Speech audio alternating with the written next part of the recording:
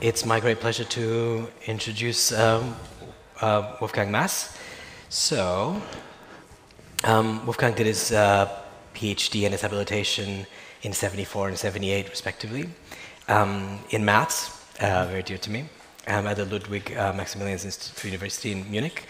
He then went to MIT, the University of Chicago, and UC Berkeley, where I did my fellowship too. He was then associate professor and later professor of computer science at the University of Illinois in Chicago.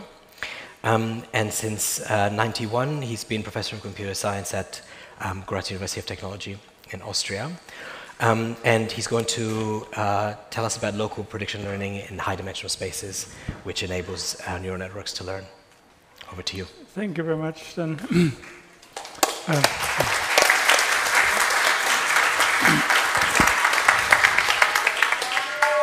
Yeah, it's a real pleasure to be at a meeting which is organized by young scientists who see the need of putting different disciplines together in order to solve big open problems. Thank you very much. So I want to start with giving credit to the people who did the main work. Maybe actually Christoph Stöckel is here. Maybe you can briefly stand up. He also has a poster.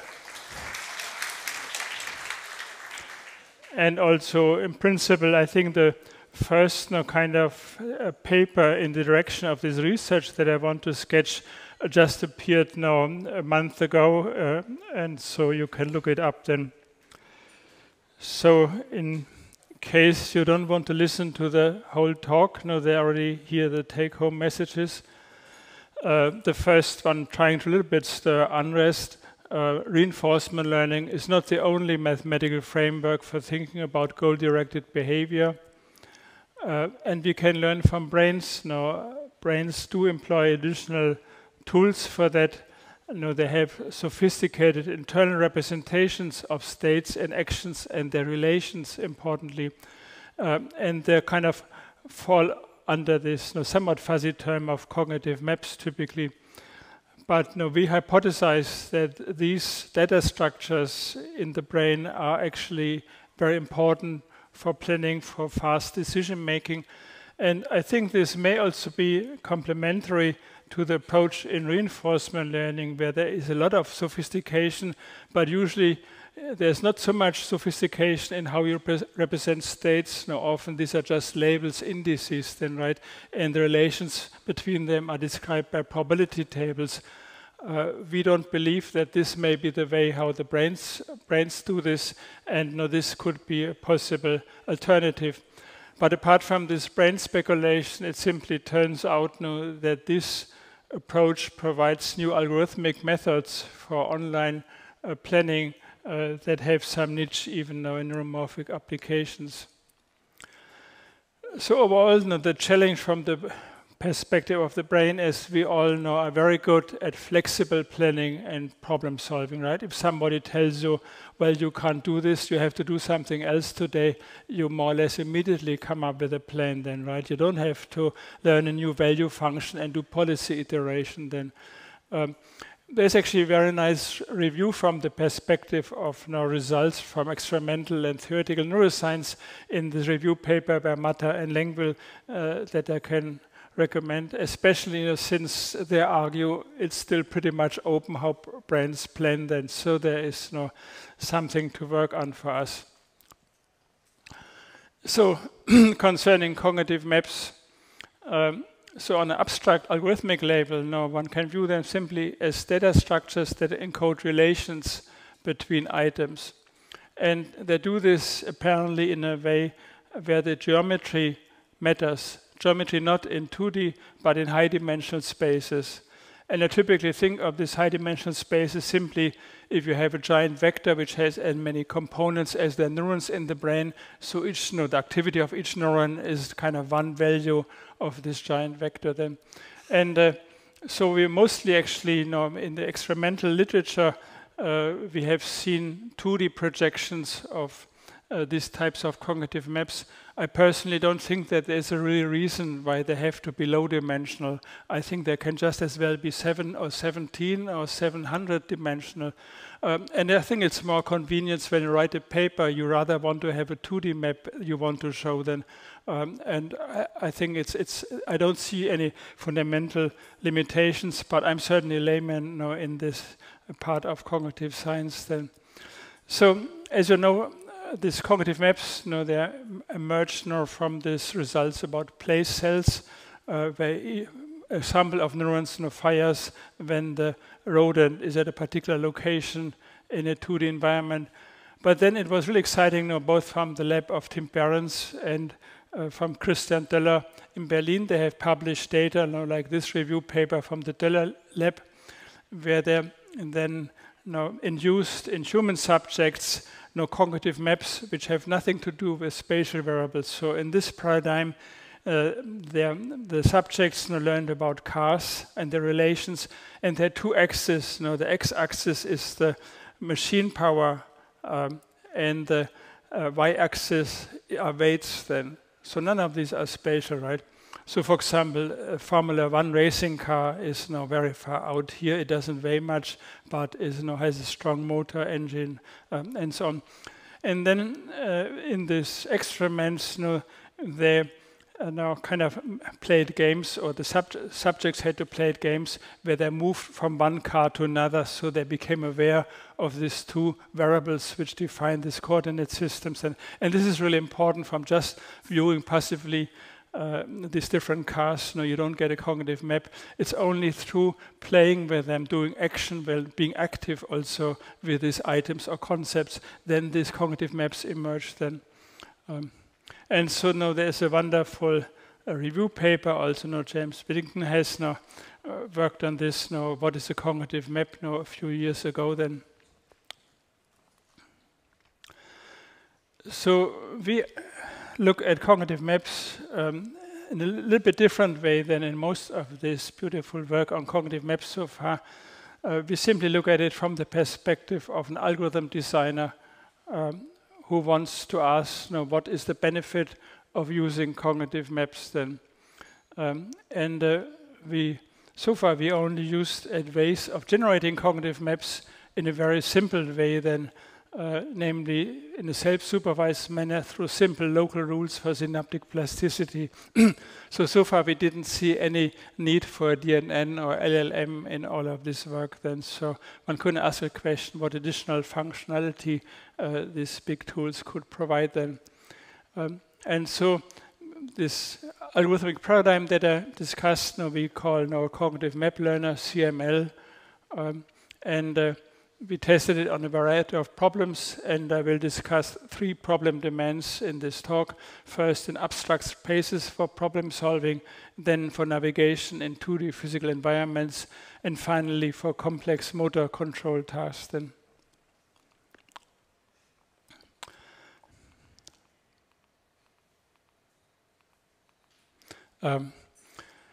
So this is the main architecture for how we think about learning a cognitive map that facilitates planning.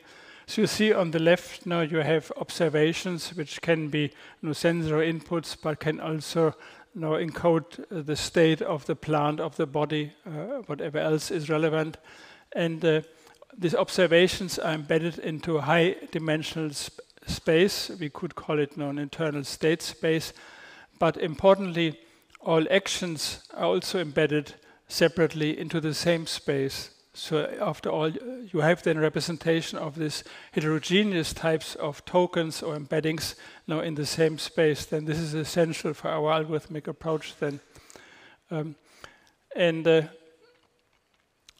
the main driving principle we use for generating these embeddings Q and V then is a simple kind of prediction learning then, which is now highlighted here in what we call principle 1 then. So these linear embeddings Q and V are optimized so that the embedding of the observation at the next time step, Q of OT plus 1, is can be approximated quite well simply by the vector sum of the embedding of the current observation and the current action then. I should now on the side mention, we found then also that this is actually not the only principle for generating cognitive maps. It's just a convenient one. And so we're just at the beginning of exploring this different way of building cognitive maps. Then there are certain conditions that these cognitive maps need to satisfy in order to be useful for planning. And I hope I get to discussing them. So they also on the side in this new kind of game of algorithm design, there are some decisions that you have to make. What is the dimension of the state space that you choose here? So far we use typically 1000 here. It doesn't matter a lot then, but we do use mathematical properties of vectors in high dimension spaces which don't occur in low dimension spaces then. And in particular, and I think this property everybody knows, when your random vectors in high dimension spaces tend to be orthogonal to each other then. Also we start out even with embeddings of vectors at the beginning. These are all vectors which have about the same length. And then when we massage then through learning these two embeddings Q and V, they still remain almost have the unit length. And so this is also something which is a kind of benefit of high dimension spaces. So we don't need any normalization also on this results of these embeddings then. So as I indicated, we initialize Q and V as to be initially kind of they map concrete observations or actions onto random vectors. So you simply initialize them as random matrices. But there's also some subtle details which I don't want to go a lot into, is how you represent actually observations or actions before you embed them. I will come to this in one example. The simplest one is you simply use a one-hot vector for every observation or for any action then. But there is also one issue we will see later with regard to generalization, whether you choose for a particular action, like taking one step north, you choose a different code before embedding independently of the location where you currently are, or you use the same everywhere then. So let me first demonstrate the principles of this approach on an abstract graphs. And when one opens a book on AI, like this standard textbook of Russell and Norvig, when they introduce planning challenge in AI, they typically describe this as you're given a graph then, and now you're supposed to plan shortest path, say from this node to this node then, which is non-trivial then, definitely also for small shallow neural network. But this is the way how it's formalized then, and I will use as a running example for this first part of the slides, simply a randomly connected graph with 32 nodes. Then it's not planar, and if this would be the representation in the brain, and you're told to move from here to there, you probably wouldn't have a clue how to do this then. But generally, all the nodes of a graph represent observations or states, as we call them after the embedding, and the edges represent possible actions then.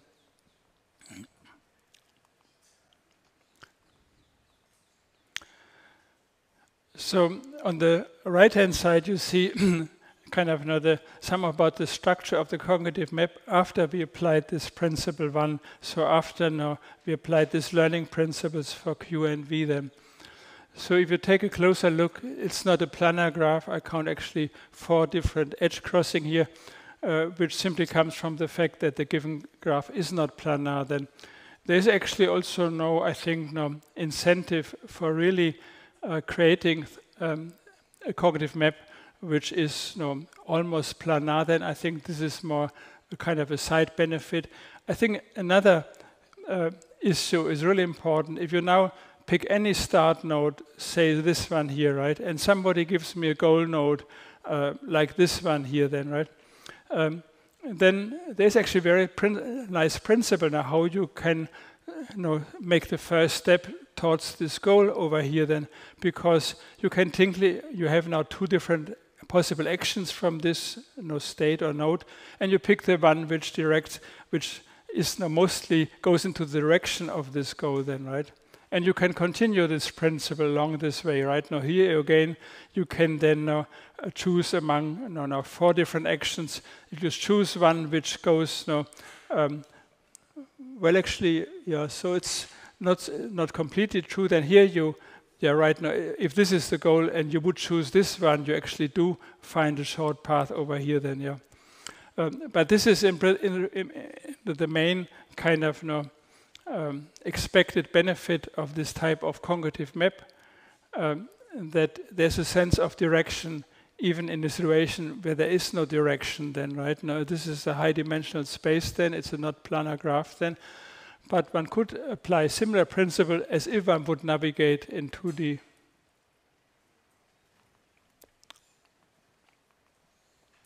So this now is now very fuzzy, now this moving into the right direction, but now there is if one looks at it, what you mathematically amounts to is simply the following.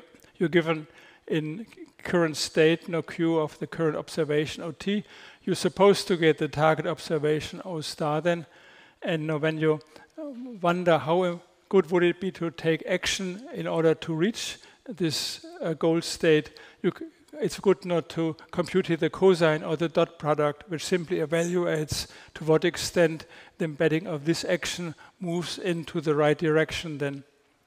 And by the way, now one can view this difference vector here as something which people in cognitive science refer to then as a part of an egocentric representation of states or item then, because you take the difference between the goal and your current state then. And so this dot product now we refer to as utility of this particular action for reaching now this target observation O star from this particular starting point then. And this is somewhat now conceptually analogous to the notion of a value, but it has now an important difference because, as we have learned now already yesterday, value typically is only defined if you have already committed to a policy on which you commit then after the first action. And this also typically means you have been committed to a particular reward policy or goal then, right? So whereas this here now is completely independent of any goal, or this notion of utility is independent. In principle, you can recompute it for any given goal in parallel or kind of not just whenever you need it then, and there is no commitment to any policy then. So if one looks into technicalities, actually, before one chooses now this action where this dot product is the highest, you also want to check which action can actually be technically carried out in the current state then, right? Or maybe give it a certain value, how difficult it is to carry out this action in the current state. Now, this is something now which is related to the notion of affordances, and so therefore technically you multiply then this utility with an affordance value which is computed by some other module then, or you can look it up then before you then take that action for which this dot product is the largest one. So now let's look at an example where we see this work still for the same graph then. So this here is a starting node, this black ball, and so the star is the goal node. And we have plotted here for every possible action, for every edge then, what is the utility of using this edge for this current task then. So one sees it's really readily available even for kind of edges which we don't even consider at the moment. So here the redder color kind of indicates higher utility, and then you can one sees already that kind of the shortest path to the goal has the most reddish color then.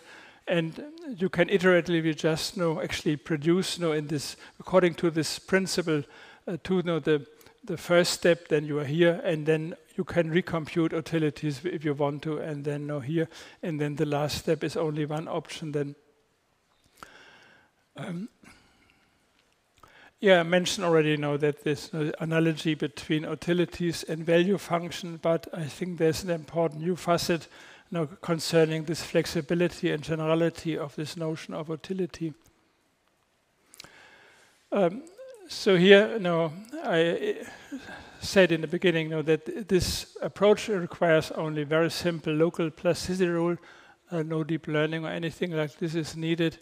And the goal of learning is to learn here these two embeddings. So here, somehow you're given these observations from the outside in some raw form.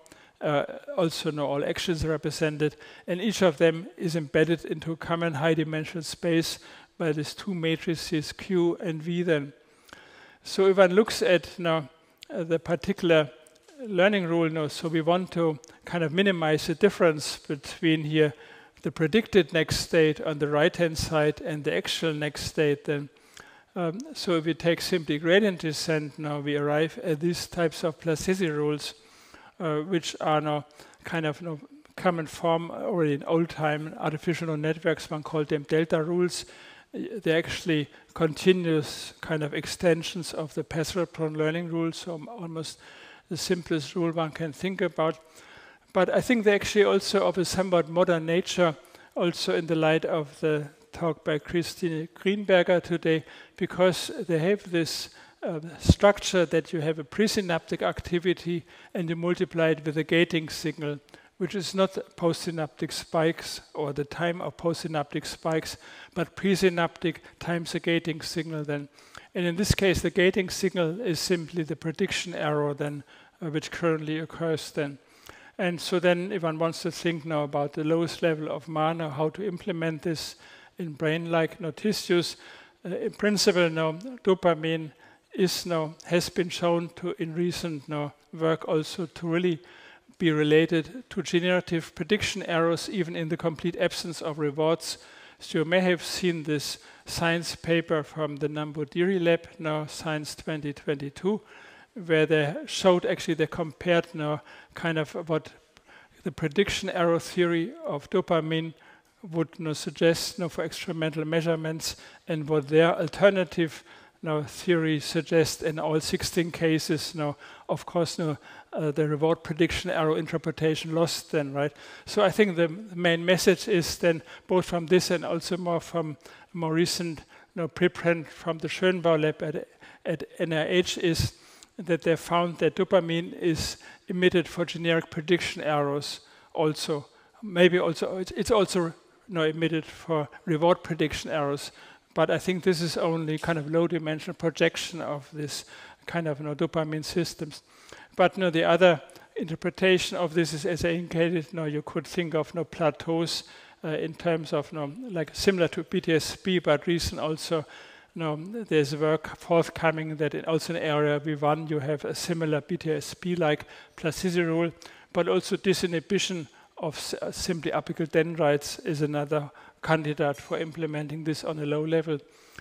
So this is biological speculation, but if one looks at it from the perspective of implementing this in any device, these are of course as simple rules as you can think of. And we actually know currently Yukon is in the process of implementing this on Lohi 2, which is one of these neuromorphic chips from Intel. And so this appears to be one of the few kind of learning approaches which is so simple that they can be realized through on-chip learning on this neuromorphic hardware. So altogether you may wonder why does this cognitive map provide this sense of direction for moving towards any given goal? Then this looks a little bit like a miracle cure. And I think this insight comes really from thinking about properties of high-dimensional vectors then. So if you think about principle 1, according to this if this prediction learning is reasonably successful, if there's a path which you encounter during exploration from observation O to observation O star, then basically this target state is similar to this initial state plus the sum of action embeddings which were used on this path. So in other words, after learning, each kind of embedding of a node contains a record of how you can reach it then. And so this is in the form of this adding vectors, adding random vectors in high-dimensional states, then where in principle any two random vectors, if an action is not used on this path, the dot product between this and the action embedding VA is close to zero, otherwise it's significant because VA is part of this sum actually. And so here one sees here just we check then that also after learning most action embeddings, so this case we had about 90 actions. Now this was from this random graph I showed, and except for close to the diagonal, we see most of these action embeddings are actually mutually almost orthogonal then. So this seems to be what this method then implements then. So the question is, how well does this planning method work? It's a very simple online planning method, and we didn't find actually in algorithm books or in iBooks powerful general tools for this online planning, but there are plenty of methods for offline learning, like the Dijkstra algorithm or A*, which I then used in AI then. And if one compares then the performance for this particular kind of graphs, then several of them and many of them. So average Dijkstra needs 3.4 different steps to move from a given start to a given goal, and this CML approach needs a few percent more than on average then. So it becomes surprisingly close to these offline methods, although algorithmically these are only two different animals right now. The Dijkstra algorithm gets the whole graph structure given at the beginning then, right? Whereas here the CML doesn't get anything. It has to explore the graph and itself kind of recreate its own structure then. And one can also apply this where this is in forthcoming work also for weighted graphs, also for stochastic graphs where an action has an uncertain outcome, yet you could take you here or there then. So how am I doing on time? I think it's about... You have 5 plus. Okay, so then, let's now move quickly through this then. So in principle, navigation is in rodents most studied in 2D. One can also apply this here then. The main point is here that if you apply this approach to 2D navigation tasks, then you can then use location-independent action codes or vectors then. And this has the advantage that you can generalize also to action and pairs which you have never seen then. So here on the left, we kind of we sketch drawing exploration, which part of this maze were already explored then. If you then given a planning task, move from here to there, this learned cognitive map has no problem of using then actions, although it had never encountered these actions during exploration. So there's something a bit more sophisticated, which I cannot discuss here then because of pressure of time then. I think this type of geometric kind of planning is likely to encounter problems if you say, well, I have to move from here to this this black dot to this yellow circle there, and there is a non-convex obstacle in between there, because if you just move straight to it, you're likely to get stuck then. But on the other hand, we have seen in this first paradigm, abstract graphs, there was no problem in getting stuck there, right? Because there is not even a notion of a detour in abstract graphs. So I think an important trick here which can solve this is you represent actions which are adjacent to an obstacle in a way which is simply a new one-hot vector or random vector for each of these actions, whereas otherwise in the free field you can use this kind of portable action encodes which allow you generalization. And then when you look at the resulting cognitive map, 2D projection looks like this. And we see here now this obstacle is kind of contracted to an almost convex kind of object. And so therefore, in this cognitive map, you can simply plan a graph from here, a path from here to there in the usual way, always choosing the right direction. And this is the path now in the real 2D world, now how it looks like then. So this seems to be a way of getting out of these problems then. So the very last thing I want to show then of a completely different type of scenario is when you want to control kind of a complex simulated robot, in this case a quadruped with 8 joints then. And also observations are here now much more structured. Now these are 29-dimensional vectors before they're getting embedded, then now recording the states of each joint and other things. And also actions are complex. Now these are joint talks sent to all 8 joints. And here one can again now benefit from this nice principle. You just have to do some kind of so it doesn't at the moment do this. You just have to do some motor babbling then.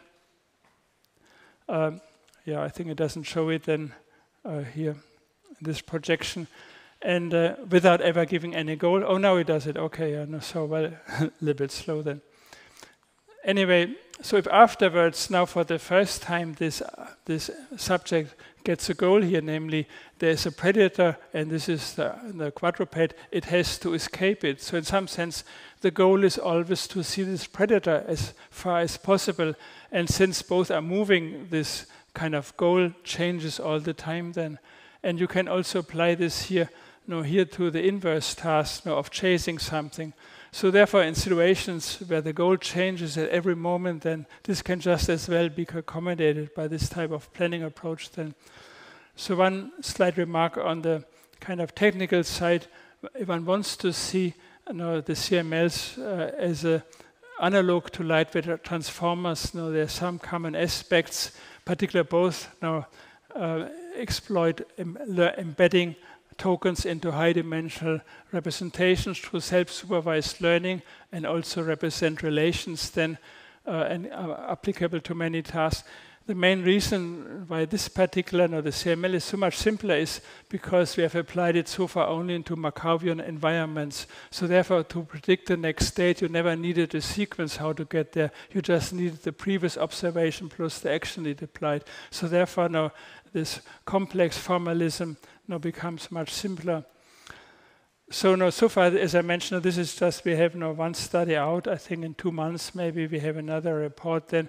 So I think we know brains don't just learn a single cognitive maps, but many of them and switch between them. So this is something now which is needed then. And then also we know, depending on the behavior of a subject, there are different kind of even sensory perception is represented in different ways. So this would also then amount to having different separate cognitive maps. Then so far we didn't consider hierarchical CMLs, but this is an obvious temptation because one could also combine it, I think, with reinforcement learning, uses reinforcement learning on a top level, which then outputs a particular goal to move to. And then CMLs are very good to instantly move towards a given goal then, even if they have never counted this goal so far. So the summary is now that we see that this method of learning cognitive maps appears to provide a brain-inspired alternative to reinforcement learning. We are very interested in discussing with you, learning from you, what are the pros and cons then. And then also, I think from the technical side, we see here benefits of working in high-dimensional vector spaces. And obviously, brains operate in this way because there are many neurons. There's a lot of wonderful work for many decades on vector symbolic architectures, but almost always these state vectors were constructed by clever humans, then, whereas we work now in a setting where they emerge from learning, then from synaptic plasticity. There's also cognitive scientists may also know there's a concept of a cognitive graph, which is somewhat more general than a cognitive map. You can have wormholes which teleport you somewhere else. So this is also something related to these ideas then. And altogether, no, I'm very happy to see that even once to implement reinforcement learning methods in kind of energy efficient neuromorphic hardware, one usually have problems with reinforcement learning, but this seems to be so shallow and simple that this can be done then. Thank you for your patience.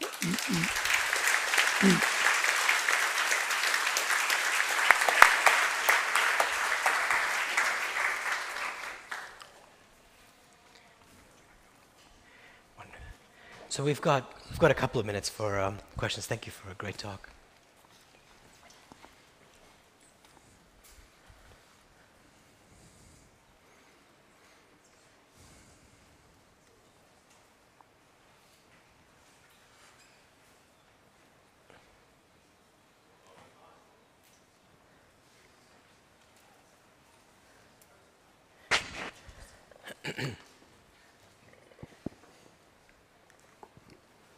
Thank you very much for your great talk. I have a simple question. You showed, I'm here.